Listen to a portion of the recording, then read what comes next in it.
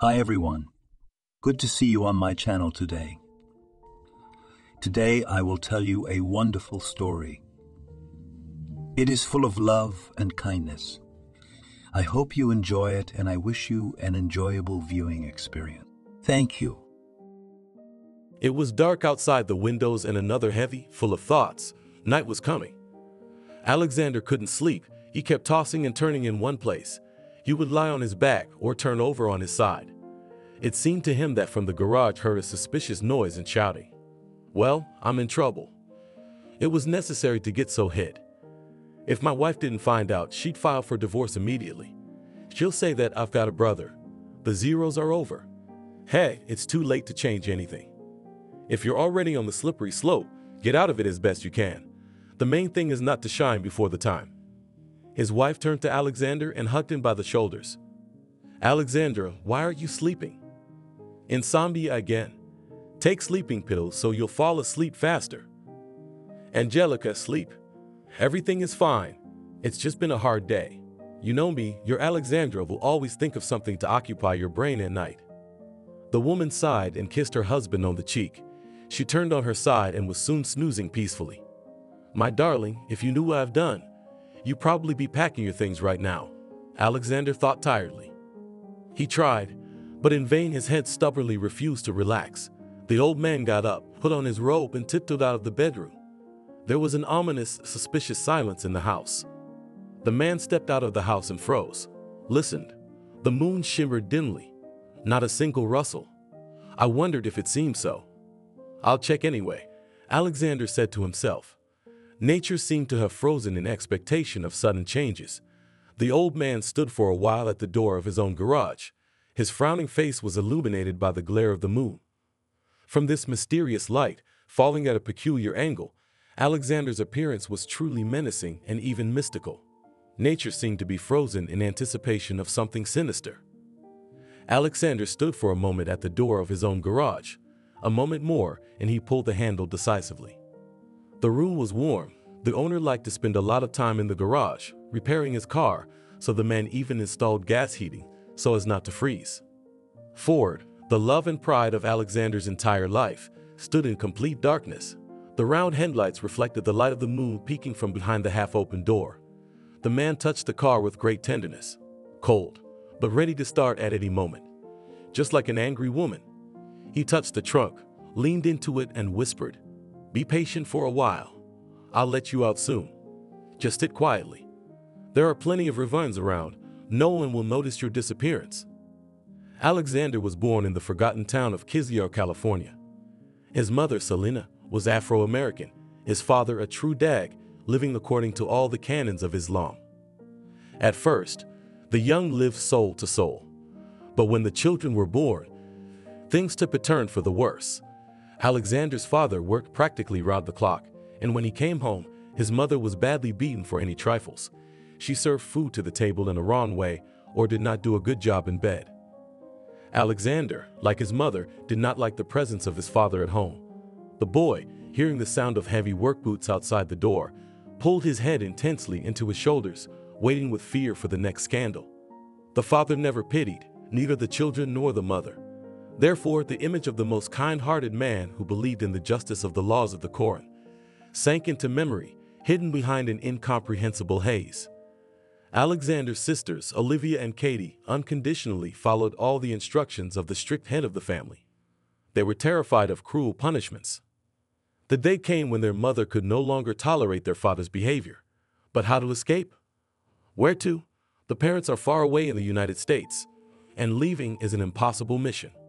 A woman in this country has no rights, no liberties. The first time the mother and children tried to run away from home, when the father once again went to work. The documents of his wife and children were well hidden by a calculating man, but he did not even guess that the mother has long known about the stash and waits for the moment to leave quietly. The woman gathered the most necessary things, found the stash of documents and ran out of the house. A cab was waiting for her at the gate. Selena decided to get as far away as she could. Next, she would find a hostel and settle in. Then, she would go to the embassy to legally leave the city. But everything went wrong. The neighbors, seeing that the mother and her children were leaving in a hurry by car, immediately called Hazem, The neighbor saw the mother and children leaving in a hurry in a car and immediately called Hazem, but no one was there. Hazem gathered his friends and neighbors of the men and asked about the car and the driver who had witnessed the family's escape. A few hours later, the man found his wife and children near one of the inexpensive hostels. Hazem took the unwanted with the children home and put them under lock and key. Now the mother had no right to see the children. The man hired a housekeeper, an old fat woman who smelled bad. The housekeeper had to clean the house, cook food, look after his wife and children, carry water and food to them. What was going on in Selena's soul at that time was hard to describe. Now she was deprived of everything: the opportunity to go to her homeland, to see her father and mother, to raise her children in love and respect. What will they see in this hole? I should have listened to my mother. She was right. A hot temper is not always an indicator of love, thought the woman, wiping tears from her face. A few years passed. Hazem again allowed the woman to move around the house, but the housekeeper remained. The woman knew that the old woman was looking after the family. Now to escape, one had to be more cunning. The mother had to gain her husband's trust, do as he told her, to fulfill his every whim. It was very difficult. The man was a tyrant. He liked to abuse his wife. But the mother, who wanted to leave the walls of the house as soon as possible, tolerated and obeyed. The children knew everything and listened to their mother. Only Alexander was contradictory. He refused to spend time with his father, did not accept toys from him. The man was very angry. "Alexander, well, be patient a little. Soon we will leave," whispered his mother, hugging the child. "You just need to obey your father, and he'll be kinder." "Mom, I can't see him beating you. How he bullied you. Why can't we just call the police? They'll put him in jail and we'll be gone." "Baby, if only it were that simple. Only in fairy tales there's a magic carpet airplane, a good witch who helps people. In the regular world, you have to fight for everything. You're a fighter, aren't you? Look, your sisters listen to me, and your father stopped watching them a long time ago. And your bad behavior and unwillingness to talk to him only draws your father's attention. Be nicer to him, even if you have to smile." "Mom, I will do everything as you want," uttered boy. "But when I grow up, I will fight by my own rules. No one will hurt my family. Lord, give a real childhood to my children. Let my husband forget about us for at least a minute and we'll run away," prayed the kneeling woman. The police in California could not help the mother in such a delicate situation. It was her own fault. She had to please her husband, not contradict him. Neighbors also did not want to interfere in the showdown. They had enough to do. The American woman was left alone with her heavy burden. Help came from where she didn't expect it. One day the old housekeeper Betty beckoned the woman to her. She didn't speak English well, but her mother could understand her. "It's time for you to run away. Your parents went to the embassy in your country, but they couldn't help them. They said you have to go to the California Department of Corrections and prove that your husband is torturing you and the children. Then you can leave." "Betty, but how did you find out about all this? Why are you telling me all this?" The woman winked. "I was paid well by a handsome man. He's been asking about you. He looked like a real American, dressed like an American. I won't give you away. Don't be afraid," the old woman said hastily when she saw the woman's frightened look, "so that you can leave quickly. I'll back you up. Distract the master if necessary." "Thank you, Betty." The young woman was overjoyed. There was a ray of light ahead. Not all was lost. The main thing is to get to the department unharmed, and there she will not be allowed to offend. The days flew by. The woman waited stubbornly for the moment when Betty would say she could leave. Selena lay on the low divan. Hazem had left for work an hour ago. They had had another argument. The man had said he would have a serious talk with her when he returned. Selena knew what he meant. A severe beating was unavoidable. The children sat quietly in their room. There was a rustling in the doorway. The woman stood up and quickly opened the door. "It's time for you and the kids to go. I'll take you out through the backyard so the neighbors won't tell your husband." "Betty, what a joy. But what about you? They'll kill you." "Don't worry. I'll walk you out and I'll be out of the house in no time. He won't find me. I'll be taken care of." Little Alexandra overheard his mother and the housekeeper talking. He went back to his room and said to his sisters, "Time to pack. Remember where your bags are. Grab them and wait by the door." Alexander felt a sudden rush of courage and responsibility for Olivia and Katie's lives. Meanwhile, the mother gathered the bags. Beatty gave her their papers. "Where did you find them?" Selena asked, deeply surprised. Haysom had hidden them. "Thank you, kind woman. I will never forget what you did." They embraced. Selena was crying with joy. "All right, mistress, we can't wait. Take the children and let's go. He's been waiting for you for a long time." "Who is he, this kind soul? How did he find me?" thought the woman with interest as she and the children ran across the yard to the back exit. At the gate stood an old dirty car of an obscure model.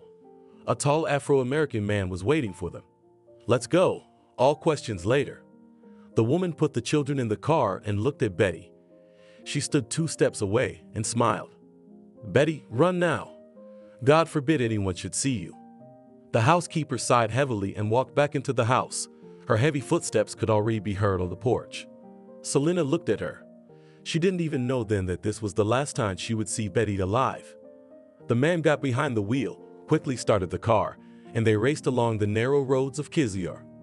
"Tell me, Selena, how did you get into the clutches of this animal? Didn't you see where he came from and what customs his people had? All you women are fools. First, you marry foreigners. Then you look for a place to escape from this beast. Muslims are strict. It's not like the US. It's good that your parents told me, asked me to help you. Tell me, who are you?" The man started talking. "I'm a volunteer. I work with people like you.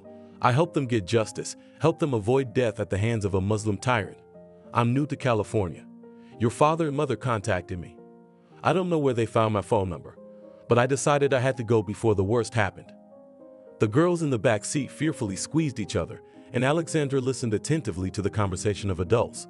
Of course, he did not quite understand a lot of things, but the main idea caught them saved. The boy was not at all sorry for his father. The child for his short life has not seen anything good from the man, except for the demands, humiliation of his mother. "I am very grateful to you," the mother said with warmth in her voice. "I can't even convey my joy. I once tried to run away from my husband, but it didn't work. Now we will come to the department," the volunteer reassured her, "and you will tell us how everything happened in the family. The children should be with you.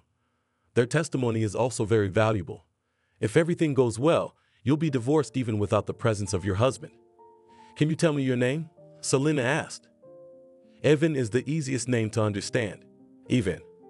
Evan, I'll find you when you get back to the US. Thank you so much."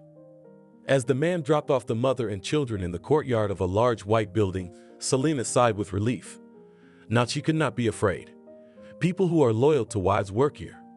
A week passed. Selena successfully ended her marriage to Hazem. The man found out that his wife was hiding in the department, and he even got them to let him in to see his disreputable wife. But Selena knew how it would end and refused to see the man, citing that he could cause irreparable harm to her children. Hazem harbored a grudge against her. Finally, the day came when the woman and her children were able to leave California and return to their native country. All the necessary documents were ready. But when Selena was walking, practically running with her children, accompanied by Evan the volunteer and several other representatives of the United States in California, to the airplane ramp, disaster struck. From the direction of the department's back exit, sharp gunshots suddenly rang out. Olivia and Katie immediately fell to the ground. Alexander and Selena were covered by Ivan. His chest was quickly covered with bloodstains. "Get to the plane. You can't save your daughters, save your son." Selena, howling with pain and grief, grabbed Alexander and ran into the airplane. Behind her back, the volunteer who had saved innocent lives twice screamed hoarsely in pain. As the plane took off, through a veil of unceasing tears, Selena saw through the porthole as the local police in full uniform ran onto the takeoff pad. They had taken her ex-husband in a ring and had pulled the man to the ground. The woman looked painfully at the bloody bodies of the girls, but they didn't move. Evan froze too. "I'm sorry, I didn't keep you safe," Selena sobbed, when the plane had already gained altitude and the whole bloody picture disappeared from sight. Little Alexander didn't cry. He huddled in the corner of his chair and stared at one point. On his table was the standard meal of porridge, a piece of bread, an apple, and a fresh cherry. It was the cherry that looked very much like the drops of blood on the sister's cheeks. "I didn't feel like eating at all." "Sonny, my darling," Celine whispered, "I'm sorry. I didn't keep you all safe." The woman pressed the boy with force, as if she was afraid that now he would fall to the ground from the airplane. Russia met the fugitives with bright sunshine and warmth. Spring was in full swing. Selena looked with pleasure at the native expanses, which she had not seen for a long time. Far below were birch groves, green fields, and such green had never been, all yellow wastelands and burdocks. When the plane landed, the woman exhaled. That's it, you can no longer be afraid of anything. Her parents ran to the gangway, her mother crying and her father ruffled. Such dear faces. Hazem had prevented the woman from communicating with her parents even over the internet. The first meeting after a long separation was overwhelmingly joyful, full of tears. "Where are the girls?" Selena asked the mother. She only shook her head and burst into tears. "Hazem. He killed them," Alexandra said slowly. He stood with his fists clenched tightly. His gaze read determination, anger, and even rage. He had taken from his father everything a man needed, a hot-hearted, brave man. His life was just beginning. The most interesting things awaited the boy ahead. "Hey, Alexander, take it easy," shouted John impetuously. The old man stood near the house and watched how the guy sharply accelerates, then just as sharply reduces speed. "Stop, I say." John couldn't stand it any longer and followed the dust cloud. "I shouldn't have taught him. He's gone completely off the rails, grandson." Alexander saw nothing in front of him. He flew like a bird, slightly twisting the steering wheel on the turns. It seemed to him that in a moment he would take off. He just had to clamp the gas pedal tighter. His grandfather was running behind him and waving his fists. "Now, grandfather," Alexander shouted through the window and pressed the gas pedal even harder. He drove into the field and raced straight down the dusty road. There was nothing to breathe in the car, so he had to close the windows. Alexander drove up to a shallow lake and stopped the car. The water beckoned to its depths. The guy quickly undressed and dived into the coolness. How good it felt! Alexander dived again and again, reached the bottom with his hands, scaring small fish. Having swum to his heart's content, the guy got out of the water and shook himself like a big dog. It was wildly hot, but it was cool near the lake. Alexander liked this place. Few people came here, too far from the village. The guy let the sun dry his skin and brown it a little, then quickly got in the car and drove back. "Now my grandfather will give me a task," Alexander smiled to himself. More than 10 years had passed since little Alexander had set foot on American soil, having escaped from Kizyar with his mother. The boy was very much worried, cried all the time. He had the same nightmare every night. He looks at his dead sisters, and his mother calls him to the plane. Selena had to find a good psychiatrist for Alexander. Long months of rehabilitation of the boy gave their fruits. Alexander became much easier, and time a little tightened the fresh wounds of memory. Alexander's mother traveled more than once to Washington, D.C., to the California embassy. She wanted to know how her daughters were buried, what happened to her ex-husband, and what was the fate of even the volunteer. She learned from the rulers that Olivia and Katie were buried by neighbors with full honors in the local cemetery. Hazem was sentenced to life in prison for killing his daughters and Beatty, the family's housekeeper. Even the volunteer survived and was now rehabilitating after being wounded in Washington, D.C. Selena even traveled to the capital to visit the guy who saved her life. There they had an affair, but the woman was in no hurry to go home to please her parents. She fell through the ground. Alexander's grandparents desperately tried to find Selena, but then in Soviet times, investigations into the disappearance of people were conducted for a very long time and often did not bring any results. Alexander at first was very grieving for his mother. You bet, the boy had witnessed the murder of his siblings, lost his father, and now his mother. No. His mother abandoned him, left him, and went to another man. The search for his mother has not yielded any results. The militia has been throwing up their hands. If she left with the man she loved, it means that she had her reasons. Selena's father and mother grieved very much, but there was nothing to do. They had to bring up their grandson. He was left an orphan with living parents. It is probably impossible to describe in words how difficult it was for John and Leslie. The boy had to dress and eat well. His grandfather had to find part-time work, and his grandmother adapted to bake cakes and pastries to order. That's how they lived. Selena did not make herself known. Alexander began to gradually forget about his mother. He quickly grew up and more resembled his father. Black curls, brown eyes, dark skin, and sharp temper. As a teenager, the boy often got into fights. Not even because he had been wronged. He didn't like injustice and often defended the weak. Leslie, once again visiting the principal's office, listened to a whole lecture that her grandson is a real street kid. He steals money from school children, fights, skips lessons. Alexandra, in turn, at home swore that all this is a pure lie. One day the phone rang in Leslie's room. The woman quickly picked up the phone. "Hello, who is it?" There was a rustling and sobbing sound in the receiver. "Mommy, hello. It's me." Leslie froze in surprise. She had never hoped that she would ever hear her daughter's voice. "Selena, are you okay? Where are you?" "Mom, I'm fine. I'm with Even. We're expecting a baby." Joy was quickly replaced by anger. "So you left us Alexander, abandoned him, and decided to start a new family," the woman yelled, furious. "Mom, you listen to me." "No, you listen to me. Your father and I worked day and night to feed Alexander, and you haven't even sent him a birthday card once. Do you realize that Alexander calls us Mom and Dad? He's completely forgotten you." Mommy, Selena on the other end of the line burst into tears. "Alexander looks so much like Hazen. I can't look at him. It brings back memories of all the abuse from my ex-husband. Mommy, I'll make up for it only when we get back on our feet with Vanya, and I'll send you some money." "You know what?" Leslie said in a murderously quiet voice. "We don't need your money. We should have taken care of it earlier. I won't tell Alexander anything about your call. Let the boy grow up peacefully knowing that you just vanished into thin air. Don't call here again. You're not our daughter now." Leslie hung up the phone with a bang and burst into tears. "What's wrong, Grandma?" A disheveled grandson came running into the room. "He just woke up." "Nothing, Alexander. It happens to me," quietly said Leslie, and with great tenderness pressed his grandson to himself. "Adults are such strange people. Sometimes to get rid of problems, we need to cry." Alexandra, not understanding what the grandmother is saying, just silently pressed against her, the most dear person. "Oh, you scoundrel," yelled John, holding onto his heart. "Who authorized you, you little brat, to go so far away? Tell me." Alexander got out of the Ford and laughed merrily. "Grandpa, you've been teaching me to drive for almost 3 years. I know your car like the back of my hand. Why are you yelling? I'll show you how to fly on the road. You don't even look around, you insolent bastard. What if you'd hit someone?" "Grandpa, I did everything very carefully and adjusted the mirrors. What's the matter with you really?" Alexander carefully hugged John.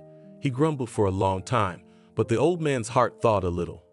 "Let's go wash her now. You see how grimy she is," the grandfather mumbled with his toothless mouth. Alexander nodded in agreement. They got into the Ford and drove into the yard. A water fountain was bouncing merrily. The drops of water, passing through the sunlight, shimmered with all the colors of the rainbow. Alexander ran with a rag and washed the car windows. The 1972 model year was John's main pride. His grandfather had been saving up for a car for a long time. He wanted to buy a Ford, but he had to spend part of his financial reserves on Alexander, and there was no money for the third member of the family. John, not thinking long, got on an electric train and went to the capital.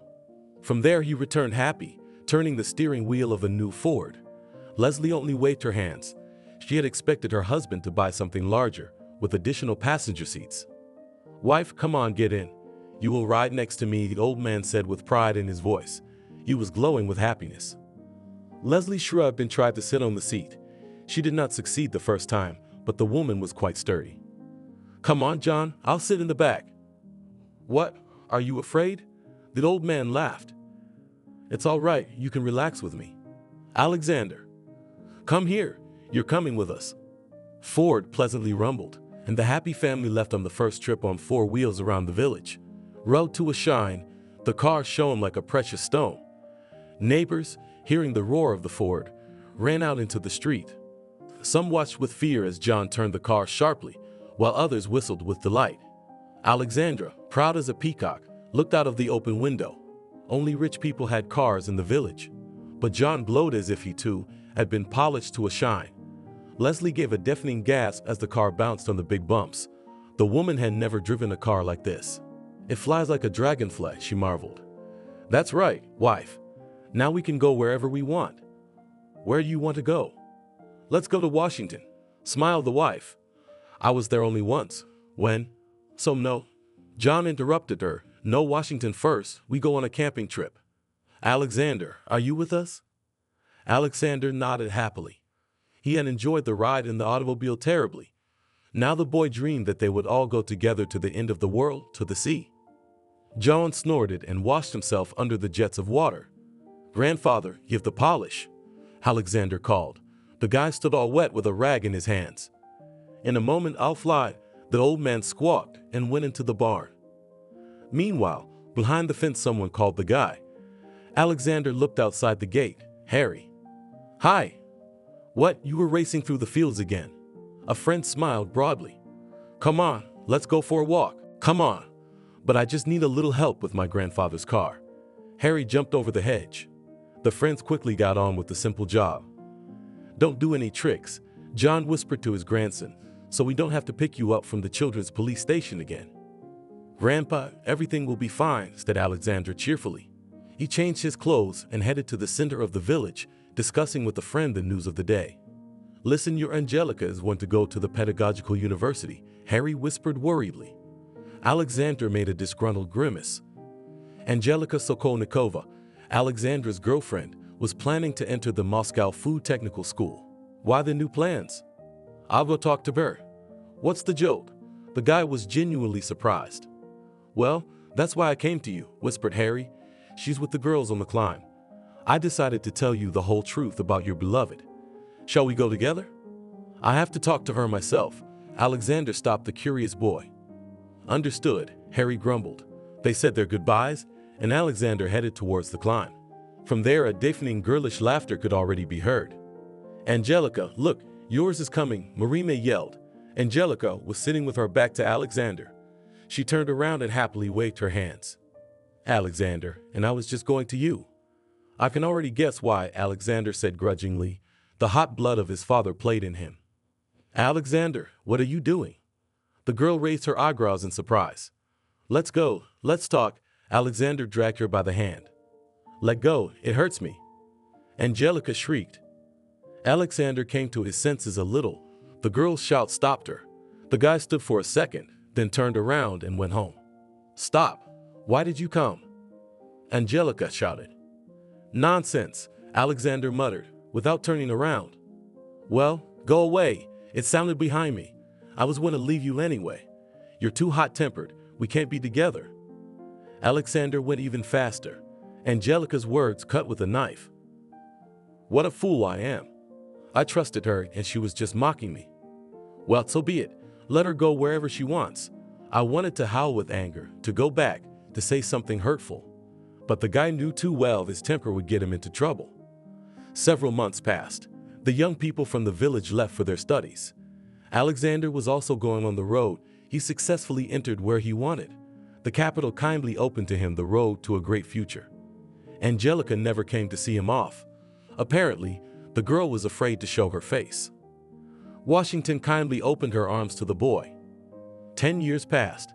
Alexander rarely appeared in the settlement. Old people only occasionally received his letters. It was the dashing 90s. Everyone earned as much as they could. Money was critically lacking, but John sent the last penny to his grandson. He knew how hard it was in the capital. And what was his surprise when the grandfather received from his grandson a weighty package with a letter. There was money in the bag. "My dear grandparents, I am writing to you with great love. I am doing well. I found a great job. I've moved into a rented apartment. I'm sending you money so that you don't need anything. By the way, Angelica from our village has moved in with me. We're together now. Grandpa, buy new spare parts. That should be enough money. I want your swallow to serve you for a long time. Grandpa, you should buy a new dress or a scarf. I'll help you every month with money. Don't worry, I'm fine. Your beloved Alexander." "Wife," shouted the grandfather, "come here. What's going on?" The old woman fussed. She was baking pies in the kitchen and came running into John's room, covered with flour and dough. "I'll wipe my hands. Did your grandson write a letter?" "He did." The old man threw a stack of bills on the bed. "Oh my God," Leslie begged. "So he must have joined some criminal group, you naughty boy. I've seen a lot of that on TV in big cities. Oh my God." The old woman clasped her hands in mute prayer. "So grandmother, don't be so hot. Maybe you really found a job. Pack your things, let's go to visit him. I'm feeling a little uneasy." Leslie fussed and pulled out a large suitcase, and John went into the yard to tidy up the fort before the long journey. The old people were right Alexander at that moment, roof peddlers at the market, and beat out of them money for safety, and his Angelica got the rarest collections of clothes, jeans, suits, foreign jackets. The guy got into the grouping not by accident. One of his friends offered to earn good money. As they say, if you have entered back, there is no way back. Alexander realized that the case is bad, smells of crime, but there was no turning back. Criminal authority nicknamed Shram kept all his subordinates at gunpoint. He knew where the guy's parents lived, and in any case he could raid there and make a mess. Alexander tried to hide from Scar, but he found the guy and gave him the last chance to correct himself. When extra money began to appear, the guy decided to help his relatives. But so he once again slept in front of his grandfather and grandmother. John and Leslie never made it to Washington. They died on the highway when they collided with a truck. The grandfather gave his soul to God at once, and the old lady died in the intensive care unit from blood loss. Alexander learned about this terrible accident only after a few days. Hospital workers could not find relatives for a long time. The guy buried his grandfather and grandmother in the village with all honors. A little wrinkled guy decided to restore Shram, kindly offered the services of his service station. "And you need to fix such a bunkin," he said in surprise when Alexander brought the car on a tow truck. "I'll bring you a foreign car from the Baltics. Do you want it? This is a memory of my grandfather. He was instead of my father," Alexander muttered, and tears came to his eyes. "I'm sorry, brother, for touching the notes of your soul. I didn't mean to." Scar, though he was a bouncer in a gang, could sympathize sometimes. "Listen, why don't we give your Ford a little makeover? New wheels and rims, repainted, tinted, and the interior could use a makeover. We'll put in a new stereo so it'll kick ass. Eh? Let's do it." "It's a good idea," the guy agreed. Suddenly, his cell phone rang in his pocket. "I'm listening," said Alexander. There was dead silence in the receiver. Then something clicked and a sob was heard. "Sonny, I'm sorry to bother you." "You have the wrong number," the guy mumbled and wanted to press off.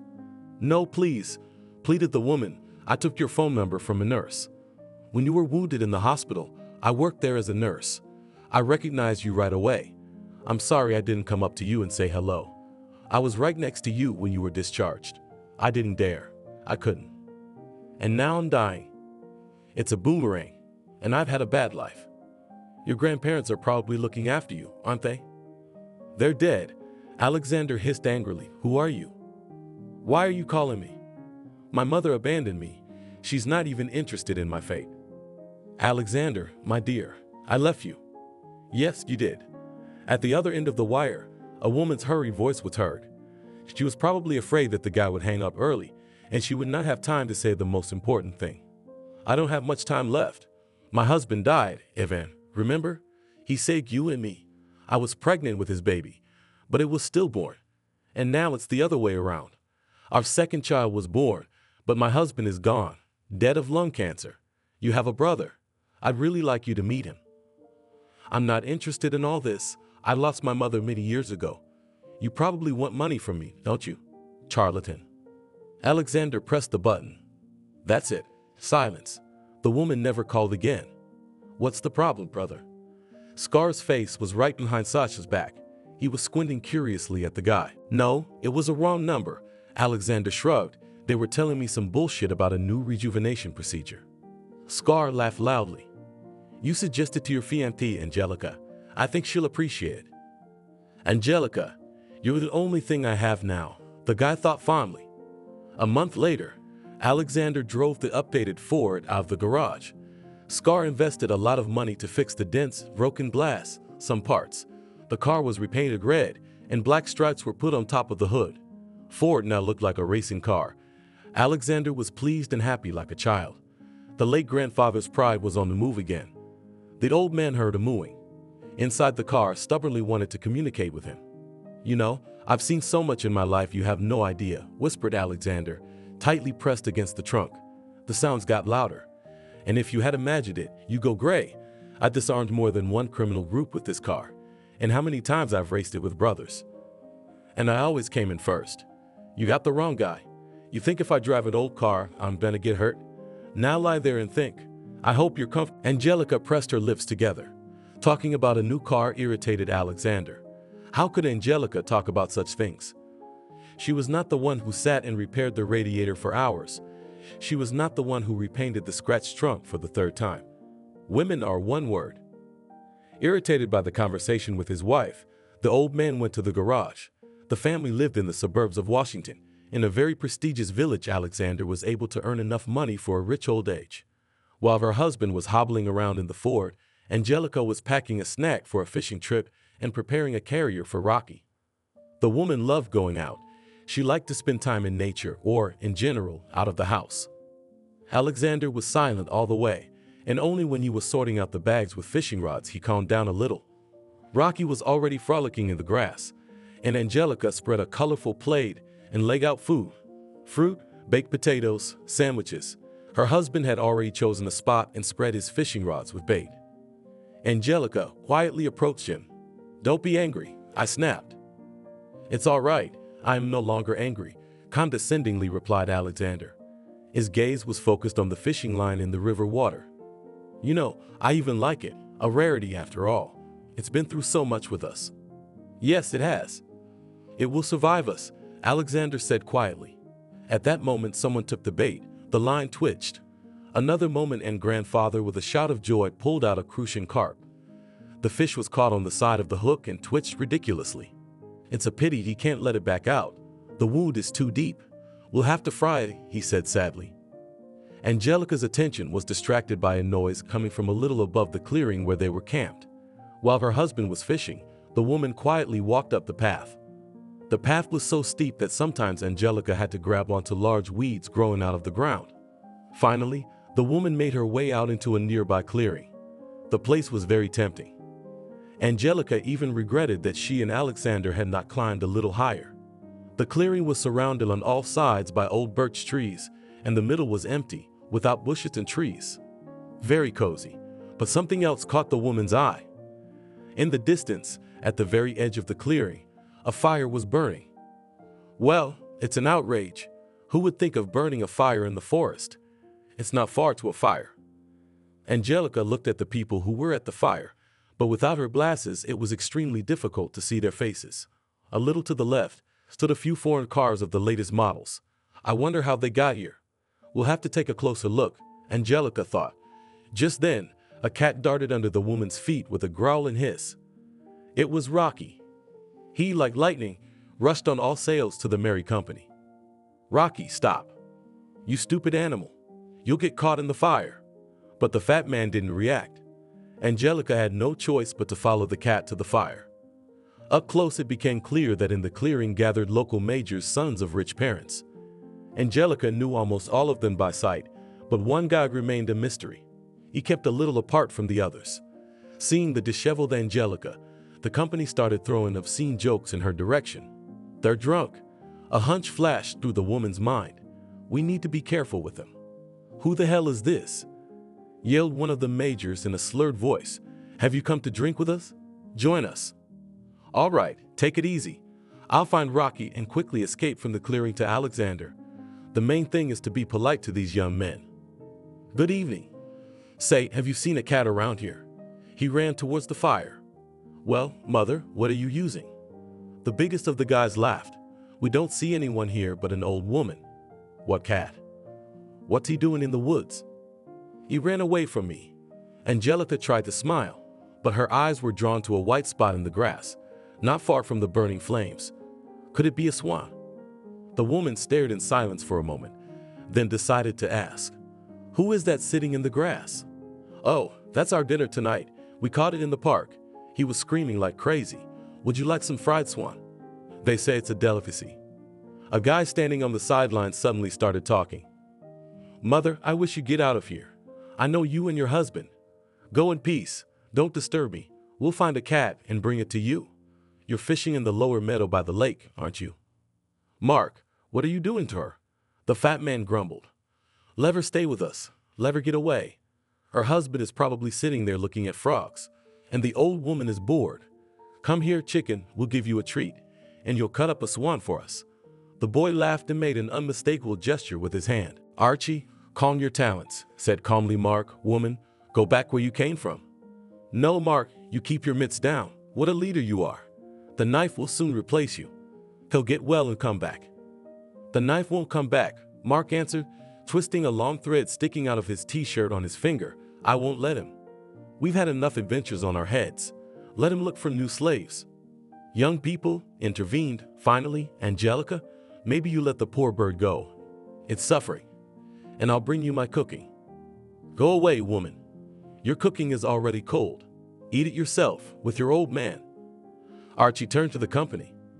Guys, why don't we go and have a taste of that old bag's cooking first, and then come back and roast this lovely bird?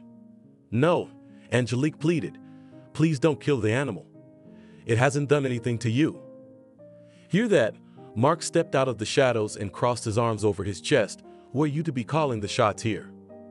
Meanwhile, Rocky, trotting around looking for a missing field mouse, flew right at the company and slammed his whole body into Archie's leg. What the hell is that lump of bones? The fat mountain was genuinely surprised. The guy picked up the meowing animal and looked slyly at Angelica. She froze from fear and surprise. What will they do now, these spoiled rich people? Here, Mark, let us throw this furry one into the fire. What would happen to him? The fat man shrieked with lively interest. The others supported the fellow with whistles and shouts. No, shrieked Angelica and rushed to Archie. Mark, sensing a showdown, stood in front of Archie. His face expressed both determination and despair mixed with uncertainty. Alexander, meanwhile, was fishing. He had caught several large redfish and now glanced at the bucket occasionally, clucking his tongue in pleasure. The absence of his wife did not bother him. Angelica liked to walk alone in the woods. The old man's tranquility was interrupted by Angelica's desperate cry from the upper clearing. The old man, who had been in all sorts of fights, quickly rushed to the ford and pulled out a hunting rifle from the trunk. He checked if it was loaded. Alexander did not even remember how he climbed up the slope. He had already imagined a ferocious boar pouncing on his favorite woman, but what was his surprise when the picture of consciousness and the present did not match? There were 7 men in the clearing, all young boys. They had surrounded someone and were discussing something heatedly. Well, disperse to the sides, Alexander commanded and clicked the bolt of the gun. The crowd dispersed immediately. Grandpa, what are you doing? Drop the gun, Archie battled. Alexander only now noticed that Angelica was lying face down in the grass, her dress slightly raised. Hey, you bastards, get on your rigs and get the hell out of here, roared Alexander, swinging his weapon threateningly. Old man, take your wife and get the hell out of here. We didn't touch anyone, but yours came here and started asserting her rights. Mark glinted his eyes in the darkness. He, unlike his friends, held himself with pride and courage. Who are you to tell me what to do? Maybe you also have a gun. Alexander's eyebrows flew up. The whole elite town knew about the old man's past, and no one had ever crossed him. And here are the youngsters. Arrogant, drunken majors. I don't have a gun yet, but Knight's gonna give me his armory soon. You know who he is, don't you? I know who the hell he is. He ain't giving you nothing. Boys. Archie, meanwhile, had let go of the hissing cat. He must have had a new prank in its head. Let's shake the old man's wheelbarrow and see if the 100-year-old dust falls off. The other majors howled approvingly, some of them already headed for the path leading down. Angelica sat down on the grass and quickly lowered the hem of her dress. The screaming cat scrambled into her mistress's arms. The swan also made a sound. Its cry, like the sound of a trumpeter, cut through the silence of the forest. And Che, Mark's face stretched out and became like the image of a demon. And really, boys, his Ford is probably downstairs. Those Jews don't have any other cars. That's weird. You stole a lot of money and you can't buy something new. Halt. There was the sound of gunfire. Some of the guys crouched down, covering their heads with their hands. Archie was stunned. Mark just jerked and then froze again. What a shot. Are you crazy? One of the majors shrieked fearfully. So Alexander began quietly. His voice trembled, but the old man spoke confidently, thinking over every word. It goes like this. Now you release the poor bird, give it to us. Then you apologize to my wife. And last of all, you get on your cool cars and get out of here. Angelique was still sitting there sobbing. Alexander, I'm so scared. Come here, Angelica. Alexander gently drew the woman to him and kissed her. He was beautiful in this anger. Immediately remembered the slutty 90s as he, together with Scar, brought order to the spontaneous markets, collected taxes from sellers and shuttle traders, selling quality clothes from Turkey. And now some gang of teenagers led by a stupid boy want to show him, one of the leaders of the criminal gang, how to live. No, that's not gonna happen. Who's in charge here? He asked in a businesslike manner. The silence lasted only a few seconds. Mark stepped forward and proudly stuck out his chest. Well, me? What now? Do you have a car? Mark nodded in agreement. The guys froze in surprise. What's going to happen now? Let's make a bet. Whoever is the first with his car to arrive at the conditional place will yield. And I'll be in charge of our elite neighborhood again, just like before, and Knife will be my assistant. There was a surprised murmur in the crowd. Mark grinned crookedly. Your car will die right away. Are you sure? The grandfather asked slyly. Then let's check it out. Get your car out on the highway. Mark went to his car. The others quickly took seats in other foreign cars. Everyone was interested to see the spectacle in which an old man, a former brother, would be trampled by car wheels. Alexander also turned and headed for his car. What are you up to, you old chump? Angelica ran behind and could not hold back her anger. How are you going to compete with these teenagers? They'll overtake you in the first few seconds. Quiet, wife. Let's go faster. Don't forget your Rocky. Don't worry. Alexander got into the car. Angelica and her cat squeezed into the back seat. The guys were already waiting for them on the highway. Someone took out a cell phone, ready to film the old man's shame. Show me what you have under the hood, Alexander asked, as if he were an experienced racer. You have never seen anything like this before. Look and memorize, said Mark proudly. He opened the lid. Alexander whistled. Well done, you've put a lot of amplification. Will the car withstand such acceleration? You can be sure. When I'm the winner, you'll be my personal slave, remember. Mark smiled wryly. Deal. But when I win, you'll give me all your power and your boys. They will become my assistants. Oh, yes. And the swan too. All right then, let's see the inside of your car. I hope you haven't rusted through the lid yet. The crowd erupted in laughter. Archie threw obscene gestures and jokes in the direction of Alexander and Angelica.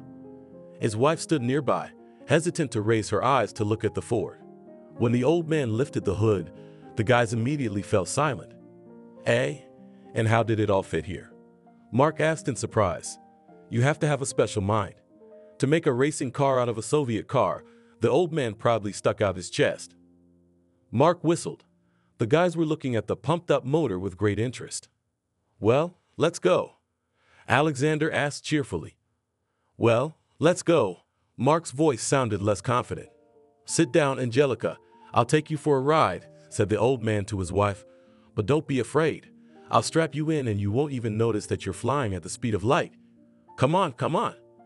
Archie made a mark on the asphalt where the race would start. Listen, are you sure of yourself? Did you see what's under the old man's hood? He asked Mark. I did. But I'm not backing out, he said stubbornly. He checked the wheels and brakes, then nodded to Alexander. That meant the guy was ready to race. Alexander, his wife, whined in the back seat while Alexander was carefully fastening her seatbelt. You're crazy. We're going to die. It's not too late to refuse. My dear, the old man told her loudly, I won't be me if I refuse such a duel. Understand? It's a matter of principle. When the racers were in full gear, the crowd poured onto the road. Thankfully, the always busy track was empty today. It was all about making the race happen. All right, Archie shouted. His face was crimson with tension. Here we go. On the count of 1, you start warming up your engines. And on the count of 3, you move forward. The finish line is at the starting point. You get to the brickyard, and at the first fork, you turn around. Whoever gets there first is the winner. To keep the race fair, I'll personally go to the factory and make sure you don't take any shortcuts. Mark, good luck to you. Go for it. And for you, old man, I wish your tires burst at the first kilometer. The crowd hooted and jeered. Angelica prayed and wailed loudly in the back seat. The cat was yelling at the top of its lungs. Alexander, the only calm passenger in the car, smoothly turned the key. The Ford rumbled. Someone kicked the hood with force. The majors were obviously not happy that the car had started. 3, Archie shouted. Come on, my dear, Alexander shouted joyfully. The two cars started at the same time, but the Ford slowed down noticeably before the first corner. The crowd of majors, seeing this, rejoiced and made noise. Alexander, long ago, when he worked together with Scar, remodeled his baby, made it a racing car. Angelica was not interested in men's affairs, so the woman did not even guess what kind of speed monster the rusty troll had turned into. Alexander liked to drive together with his mentor and often won in these races. He had gained a lot of experience in this tricky business, and now the old man slowed down for a reason. It's like running a marathon. He remembered Scar's words. You have to stop a little at first so that you can make a big push before the finish line. Only then will you succeed. We will succeed, Alexander said loudly and pressed the gas pedal with force. The car, like lightning, raced toward the brickyard. Mark's car was far behind. Oh God, Angelique screamed. What's this doing, God? Do you like it, Angelica? He asked excitedly. I'll kill you at home. She yelled back, just as soon as we get home. You better crash now. Len, you don't let me shake the old days. Alexander laughed and pressed the gas pedal again. Ford, with a rattle, passed the conditional marking of the finish line. The old man braked sharply. Rocky flew forward. Angelica gasped and froze. Mark's car didn't appear on the track until several minutes later. It was making a strange squealing noise. When the car pulled up, Alexander noticed that one of the wheels was oddly twisted. Mark rumbled grudgingly as he got out of his car. Well, what? Asked him joyful Alexander. Everything as we agreed. I won. So fulfill your promise. What did I say? Mark said, smiling slyly. Did you find a fool? If it weren't for the flat tire, I'd have come first. What difference does it make? Alexander asked the guy, surprised. We had a deal. If I win, you give me all your company, and the Swan in addition, for re-education. Did we sign a contract with you, old man? We didn't. Come on. Make sure we don't accidentally take your carriage off its wheels. Go home and calm down. Satisfied with himself, Mark turned and walked toward the crowd. He got into Archie's car, and the others hurried to their cars. The race was over, but all was not fair. The noisy bunch of majors hurried toward town. Mark's car remained parked on the road. I'll show you how to live by the rules. Alexander spat angrily. Angelica got out of the car and tried to console her husband, but it was all in vain. The grandfather, who had a great Oriental character, started up like a new engine. Let's at least take the bird, Angelica said quietly. The Swan must have stayed in the clearing. These young people do not write any rules. They do what they want. They do what they damn well please. All right, let's go and get your fishing rods and your bird. You'll think what to do with him. Swans don't live here. The husband and wife got back into the Ford. The old man was in the worst mood. Angelica knew that such a state of mind would do him no good. Rocky sullenly climbed into her lap and purred. The animal definitely did not appreciate such a race. The Swan sat obediently by the fire. The majors had tied its legs and wings with strong twine quite tightly. The bird looked at Angelica exhaustedly. The animal did not even resist when the woman untied the ropes. Good God, he has wounds on his wings. He must have lashed out and hurt himself. Those bastards. Look, wife, what I found. Alexander picked up something shiny from the grass. It was an army badge with the initials Sir Bradco them engraved on it. Who could it be? We need to find out. They don't issue badges like that in the US. I don't understand. Guy must have served overseas. It's weird how a guy in the service got mixed up with a bunch of majors. We should get it back to whoever lost it, Angelica said firmly. Of course.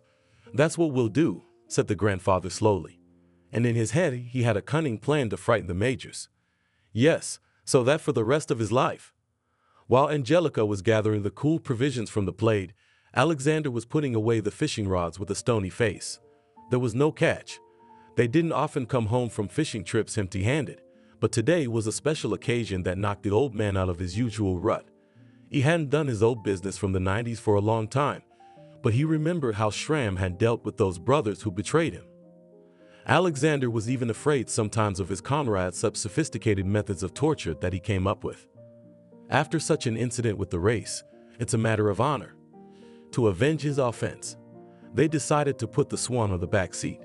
The bird sat obediently next to Angelica. The woman's trembling hands stroked him and whispered something to the swan. Alexandra, let's leave him at home. Well, at least for now. The swan's wings are bleeding. He won't survive on his own. Please. All right, Alexander muttered. His thoughts were not at all about the wounded bird. Just take care of him yourself. Leave me out of it. Angelica sparkled with happiness. Rocky hissed unhappily at the bird, obviously not liking the neighborhood. I will track down this brave man who broke our treaty, and I will punish him.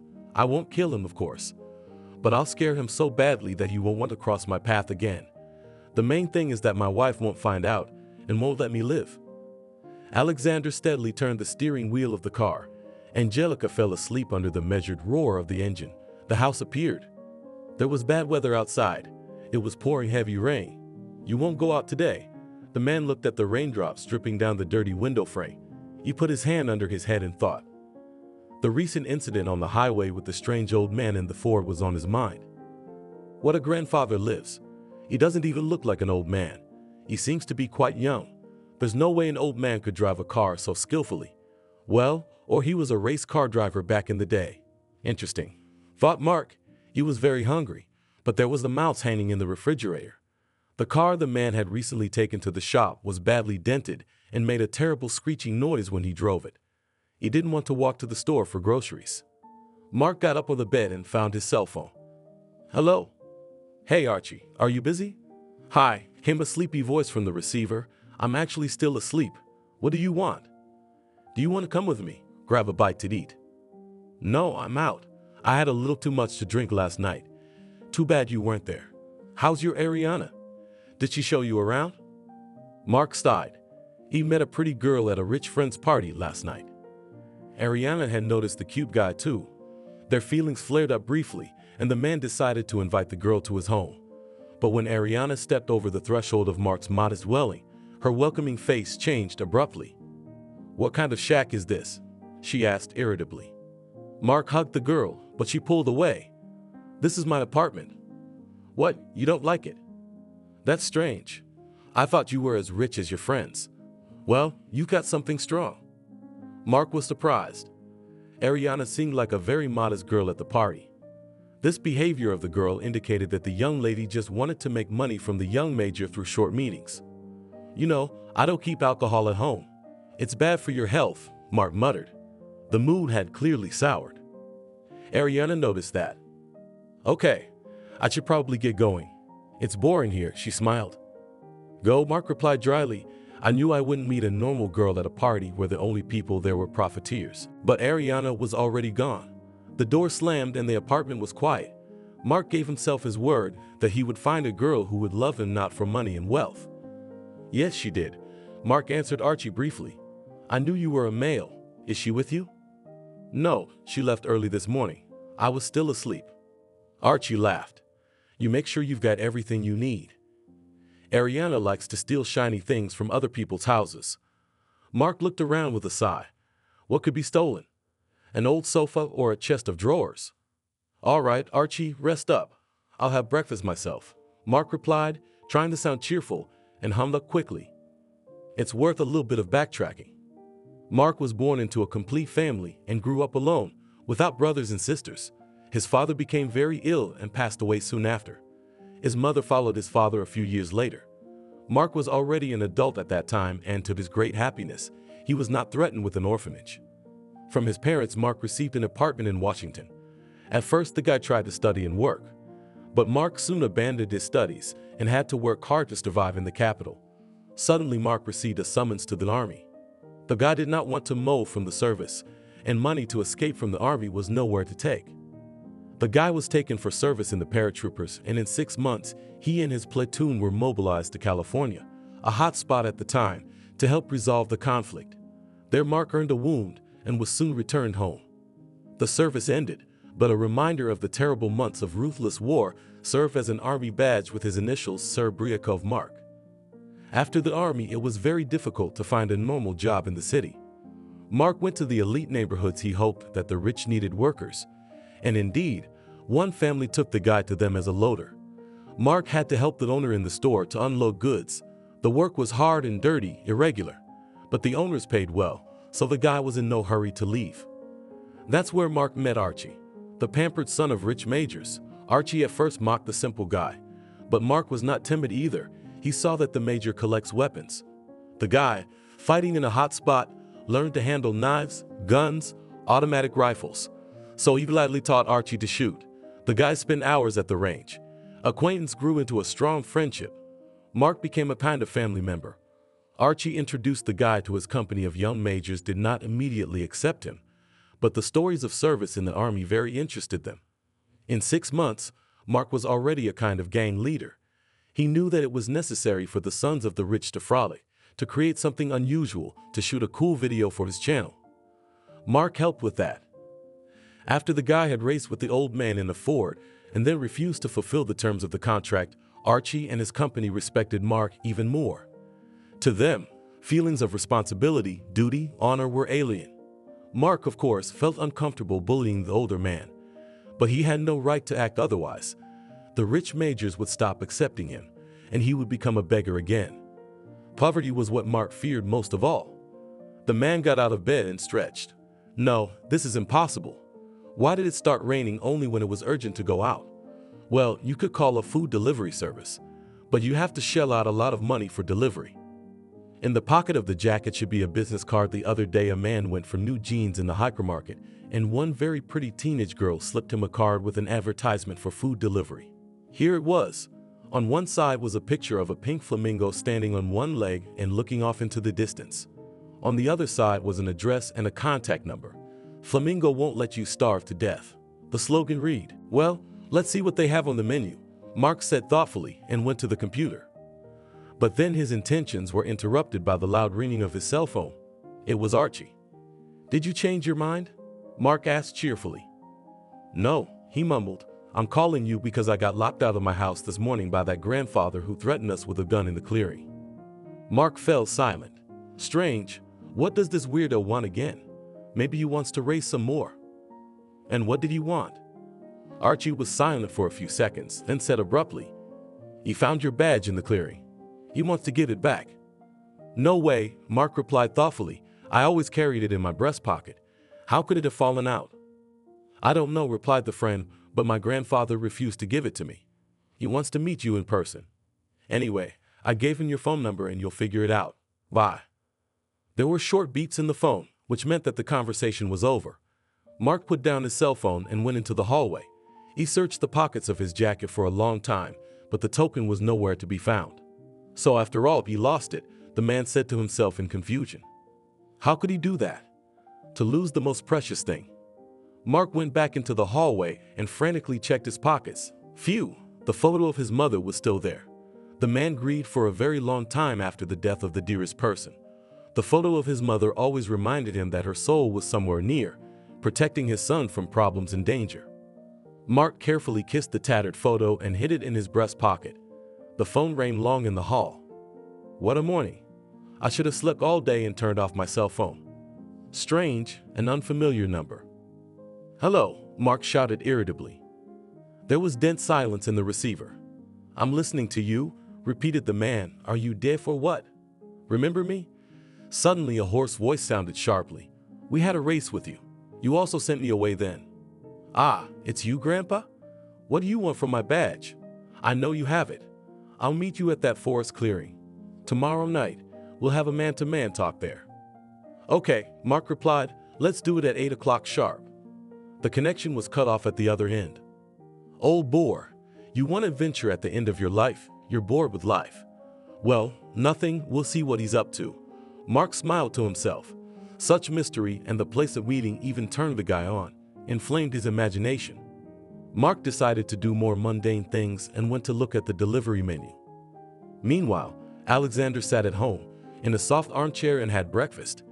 Angelica had prepared an excellent omelet, which was impossible not to eat. The cat lazily jumped on the windowsill and looked at the gray wall of rain. Yes, I wanted to clean the yard today, but the flower bed's in order, grumbled unhappily Angelica. Wife, don't grumble, Alexander said cheerfully, devouring the second portion of omelet. Go and read a book or embroider. Have a rest. The doorbell rang. Strange. Angelica was surprised. Who could come in such bad weather? Alexander, yours. Mind, the old man rubbed his palms, go upstairs. It's not a woman's business to listen to men's secrets. Watch me, threatened Angelica with a finger. I'll find out that again you are robbing. Alexander got up from the chair and hugged his wife. Do not worry, my love. I've long been away from it. Just men bored at home came to me and backgammon to play. Angelica waved her hand, smiled, and went up the steep steps to the second floor.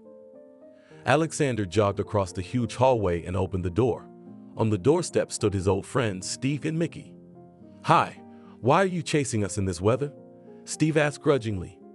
Mickey, meanwhile, deftly took off his soaked jacket and carried it into the bathroom to hang it on the dryer. That's a case, Alexander said quietly and put his finger to his lips, but not to anyone. This is our secret case for the three of us. Old man, have you decided to go back to the past? Well, I'll tell you that it's not the 90s anymore. Even the local police used to be afraid of us, but now they'll put their hands behind your back if you take a wrong turn. It's a matter of honor. Don't just stand on the doorstep. Come in. Take off your boots. Is your wife scrubbing the floors for you? Steve, meanwhile, had come back from the bathroom. He was standing by the fireplace, warming his hands with pleasure. It's not even fall yet, but it's so cold, he wondered. Well, come on, tell me about it. Mickey and Steve were practically the same age as Alexander. They met when they were all working for Scar. A strong friendship developed. Their wives were friends too. I've already told you what happened to Angelica and me in that unfortunate clearing. Alexander began, as his friends settled into the warm, soft armchairs around the fireplace. Yes, it was. Mickey smiled wryly. The flames from the fireplace danced in his pupils. But what do you want now? Do you want revenge? Brother, you know the law of the boomerang. That brat hurt me badly and wanted to abuse my wife with his gang. Isn't that proof enough for you? If you don't want to help me, I won't force you. Go home. Steve will be enough for me. Well, don't get too excited. I just swore to my wife and children that I would no longer decide who lives and who dies. Steve nodded in agreement.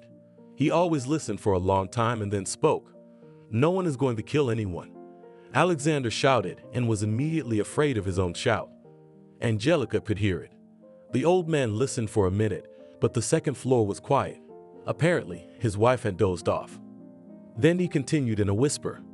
I want to scare him. Remember what Scar did to us. Steve raised his bushy eyebrows in surprise. You want to stick this guy in a trunk and keep him there like an animal, then drive him into the thicket and let him out? Yes, answered Alexander innocently. I was badly offended, and Lena was also tried to rape. So an eye for an eye, a tooth for a tooth. I don't know, said Mickey quietly. I don't want to go to jail for kidnapping in my old age. So you'll just help me catch him and put him in the trunk. I'll take care of the rest. Wait a minute, Steve. You don't want a guy to suffer in the trunk of your rusty truck. You can't even stay in there for an hour. Either you help me or you walk away and forget about our friendship. We'd have always defended our honor and pride together. And now there are two fat bastards sitting in front of me, afraid to even move a leg. Alexander got up from his chair and went to the window. Well, if we can hide our faces so we can't be seen, Steve began, we can help. Yeah, Mickey mumbled. Alexander turned around excitedly. I knew you were real friends. We'll talk about it now. The main thing is not to tell your wives. We'll make up an excuse for our absence. The three old men gathered around the table again and began to discuss the plan of action in whispers. It was only after midnight when Angelica decided to please the guests with her special fish pie. The next day the rain did not hurry to leave the city. On the contrary, the downpour turned into a tedious and monotonous rain. The only thing that pleased the eye was the lush greenery, which had revived after a long heat wave. The foliage hung with pleasure in the light breeze. Alexander sat in the kitchen and twirled a cup with cool tea in his hands. Yesterday with his friends they had thought over a plan of action to educate the young and insolent guy. Now it was only necessary to wait for the agreed time.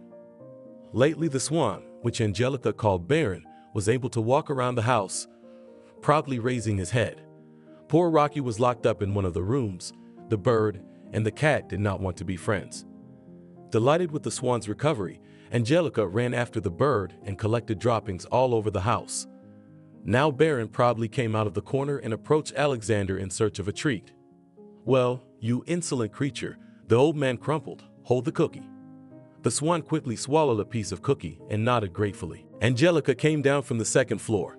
She was in good spirits today, despite the rain. Alexander, you have thought of everything so well. It's been ages since I sat with my friends and had a heart-to-heart talk with them. I've been so busy. Are you going to Steve's tonight? Alexander smiled and nodded. Good. I'm off to pick out my outfit. The woman smiled and walked briskly back. Her loud, melodious singing sounded from the room. If you had known what kind of party you were going to go to, you would have eaten your brains out with a tablespoon long ago, Alexander muttered and gave the swan some more cookies. That's it, go. You can't eat too much flour.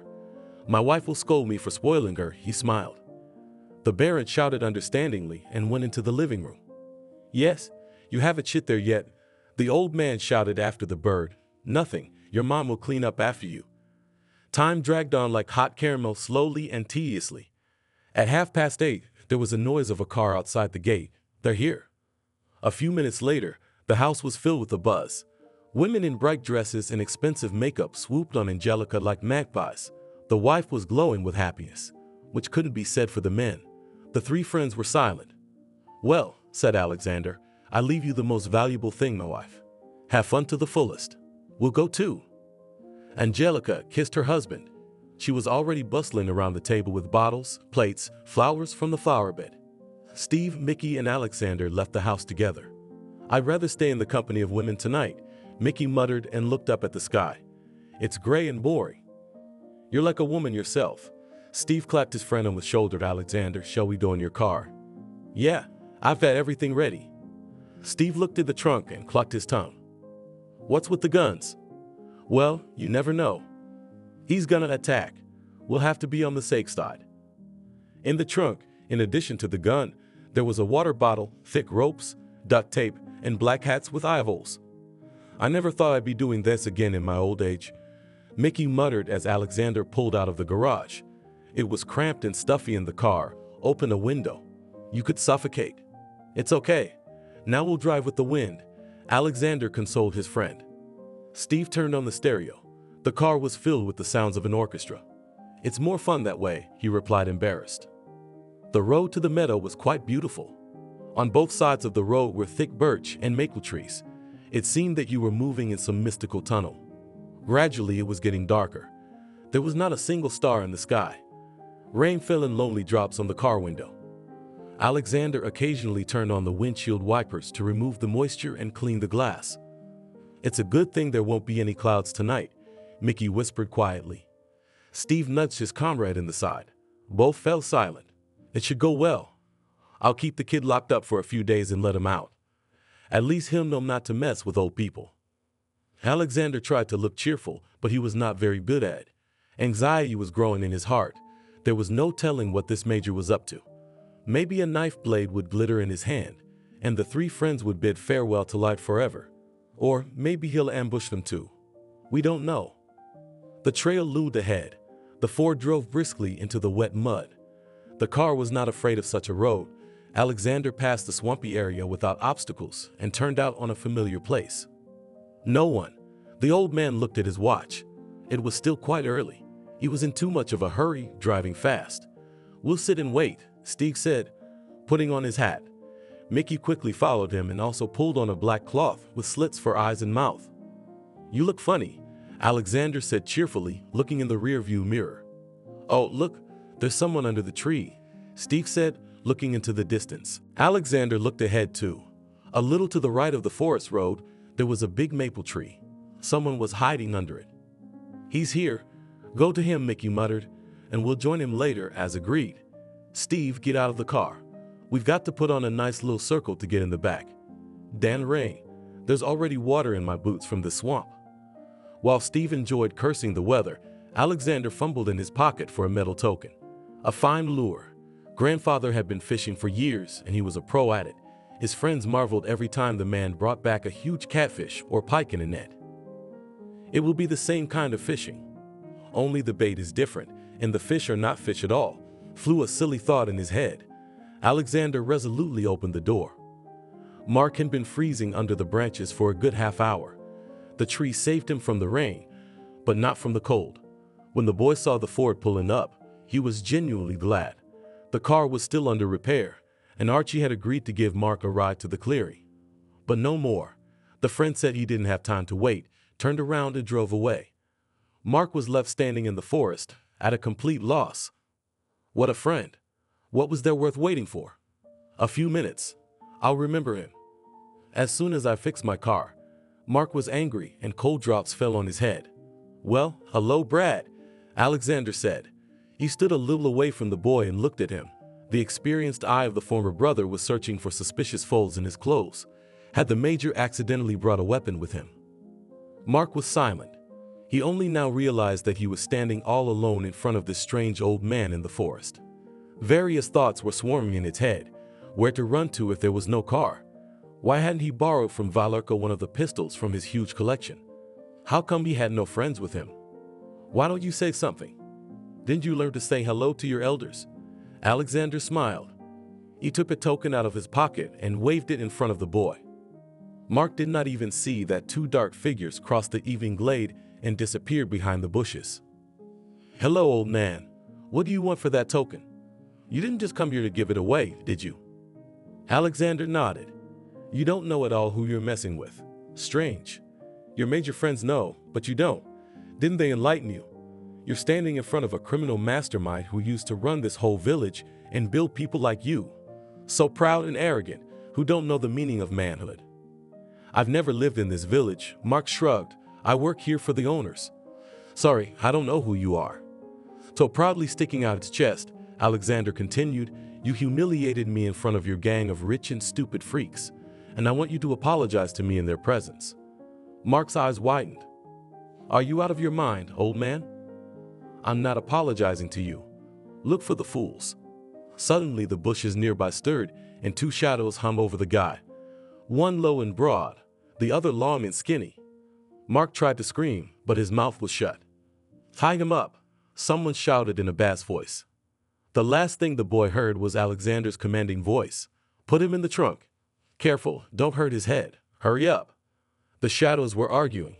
The voices were unrecognizable. Mark lost consciousness for a moment.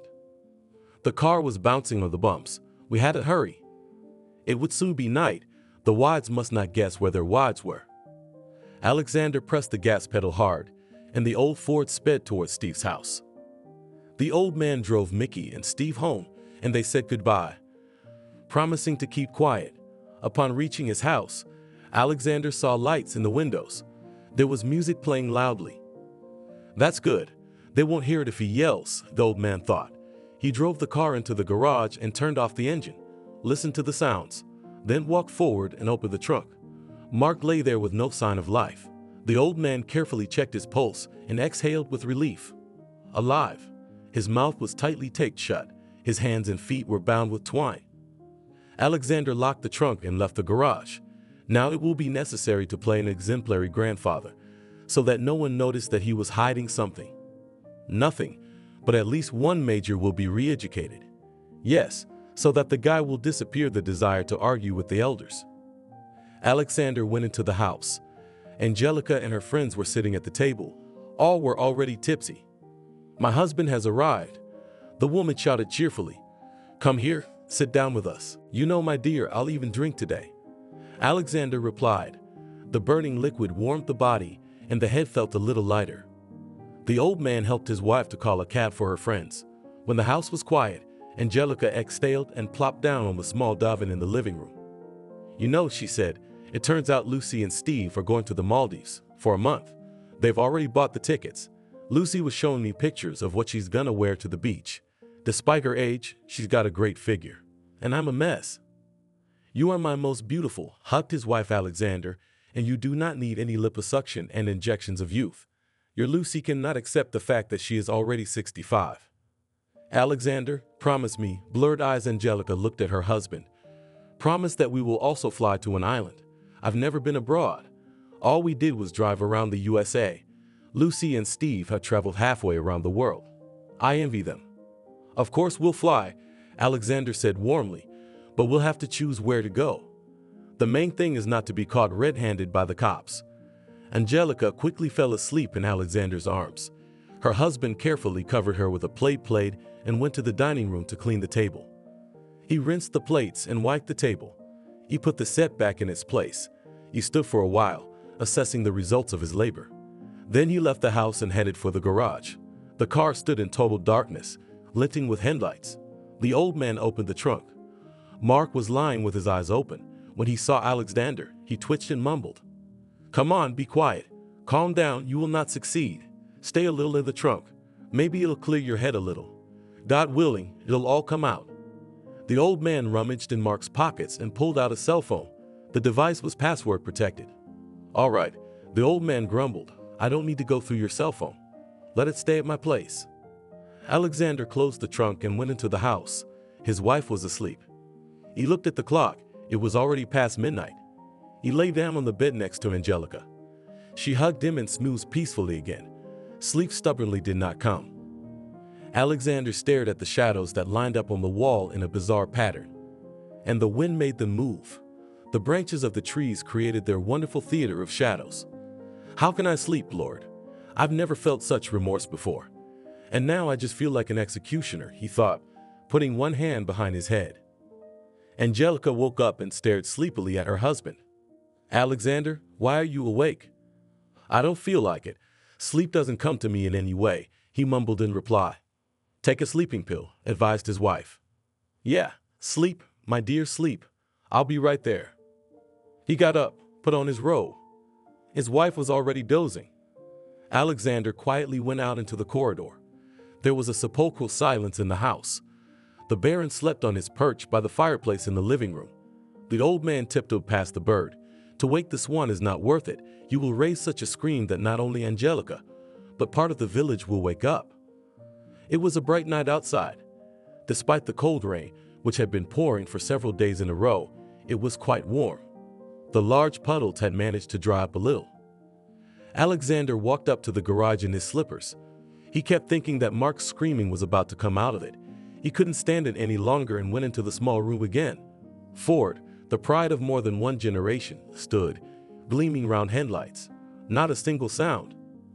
Alexander leaned over the trunk and whispered, "Be patient for a while, and I'll let you out. Don't scream and don't try to run. And don't try to tell anyone. You know, there are many quiet ravines." I stood again, listening to the perfect silence. He couldn't bear to lift the heavy lid. Betty's eyes stared at him. The boy was crying. "Why are you doing this?" Alexander was sincerely surprised. "You were so brave. And here you are crying like a girl. If you're already going to the end, then go." The guy mumbled and pointed at his jeans. They were wet. "Wow, I didn't think of a restroom for a guy," thought the old man frustratedly. Something had to be decided. Alexander spat angrily, closed the trunk with a clatter, and got behind the wheel. He drove for a long time. It was starting to get light. "Here I got into trouble," irritated old man said to himself. Such an idea to close the kid in the trunk for the fact that he just stumbled. Old asshole. The car turned off the road and drove onto a dirt path. Alexander kept his course toward the forest thicket. It was the first time he had seen these thickets. By the way, the old man had long ago left the borders of the region and drove into an unknown village. The forest was thick and overgrown. Alexander stopped at a small clearing. He stood for a few more minutes just like that. He listened to the barking of dogs, the noise of trees. Not a soul was around. Only the moon illuminated the grass, the leaves, and the car. Alexander sighed, walked to the trunk, and opened it. The boy's face begged for mercy. "I wanted to keep you much longer, of course," Alexander began, looking straight into Mark's eyes, but took pity. "I can't watch you ruin my trunk anymore. Anyway, you could be glad I'm letting you go. But my main condition is that you don't know me, you haven't seen me, and you haven't been in my trunk. Understand?" Mark nodded. A tear ran down his dusty face like a rivulet. "All right, if you so much as mention this to anyone, you're on your own. I'll kill you, but I'll find your ugly little soul. You've seen my friends? They'll help too, you can be sure of that. Now I'm gonna untie you quietly. Go away. By the way, we're a long way from our village, about 50 kilometers away. Look for ways to get home on your own." Alexander took out a knife and carefully cut the ropes first on his hands, then on his feet. Mark pulled the duct tape off his face with a groan. "Hold your badge and cell phone," Alexander mumbled. The guy nodded silently and took the items. He carefully slipped the cell phone and token into the breast pocket of his jacket. Suddenly, a crumpled photo flew out of there. You dropped it. Grandpa carefully picked up the black and white photo. On it was someone very familiar. Eyes, lips, affectionate smile, hands. Where did you get this picture? Wailed Alexander. His mother, Selena, was looking at him from the photo. I've always had it, the boy said quietly. Why? Where did you get it from? Alexander's face stretched. As if from the distant past, his mother stood before the old man, crying in front of the airplane ramp. And below lay his sisters in a pool of blood. In the distance, his father fell to his knees with a confused face. Near him lay the ill-fated machine gun. This is a picture of my mother. She gave it to me when I was a teenager. I've kept it with me ever since. My mother is dead, but the memory of her is with me always. I don't believe it, Alexander said firmly. It's my mother, Selena. She and I ran away from California, then lived with my grandparents. Then she went to visit the volunteer who saved us then and disappeared. That volunteer is my father, Mark said quietly. There was a fog in his head. Even. And I'm Mark. My mom used to tell me that she came to visit my dad when she was very young. She didn't tell me she still had kids. I guess she didn't want to, but she used to call someone and cry a lot. I was born when my mom was over 40. My parents were very fond of me, loved me equally well, but they both died too soon. I was already an adult, so I did not go to an orphanage, but stayed in my apartment. Good God, Alexander exclaimed. How did you end up here, in an elite neighborhood? I was looking for a job, that's all, simply answered Mark. I got a job as a loader for a rich major. Unloaded groceries. Met Archie. So what? So you're my little brother? Mark smiled shyly. I guess I am. You're my maternal brother. I'm sorry, the old man's heart couldn't take it. I didn't know. You hurt me so much after the race that I wanted to teach you a little lesson. But I swear I'd never do that to my own brother. Tell me, was your mom even happy with your dad even? I mean, my grandmother told me that my mom ran away from home with some scoundrel. And I believed it. Can you believe it? Honestly, I hadn't heard a word about you, Mark said thoughtfully. But if I had, I wouldn't have wasted a minute looking for you. I have no one but my parents. I'm alone in life. Alexander suddenly smiled. He sat down on a stump and covered his face with his hands. What an accident that brought us together. Mark stood next to him. He hadn't quite realized everything that was happening in his life yet. The guy just got over the fact that he was tied up and locked in the trunk, and here, it turns out that the one who tied him up is the most dear person. Alexander wiped away a stingy male tear. You know what, Mark? Get in the car. Where are you going? The boy asked. The fear was gradually receding. Let's go, Alexander corrected him, to our house. I'll introduce you to my wife. If you want, you can live with us. There's plenty of room, enough for everyone. You'll be for your brother, and for the son of your children God didn't give you. By the way, remember that swan your gang of majors we're going to fry. He lives at our house. Let's go. Change your clothes, have a decent meal. Tell me about your life. The old man came up to Mark and hugged him affectionately. The Ford hummed pleasantly again. Mark sat down on the seat. Alexander, smiling, pressed the gas pedal. They drove toward the sunrise. The men only now noticed that it was morning. Alexandra, Mark began softly. You can call me brother, the grandfather smiled. What did you want to ask? Tell me, how did you get it into your head to convert this car into a race car? Alexander clucked his tongue with pleasure. He liked talking about his Ford more than anything else. Well, it was a young thing. In the 90s, we did whatever we wanted. I got the car from my grandfather. It became my favorite piece of machinery. I didn't even want to trade it in for something better. It was a betrayal to me. My partner helped me stuff the car with all the gas pedals and we started racing. If I'm gone someday, don't sell the Ford, you can have it. It's a good, solid car. What are you doing? Mark smiled. We'll race with you again, brother. The car disappeared into the morning fog. Only its pleasant murmur could be heard. A new day was beginning. A new era, full of unknowns and gifts of fate, was beginning. Thank you for watching this video to the end. Subscribe to the channel. Like it, write comments if you like the story, and see you on the channel.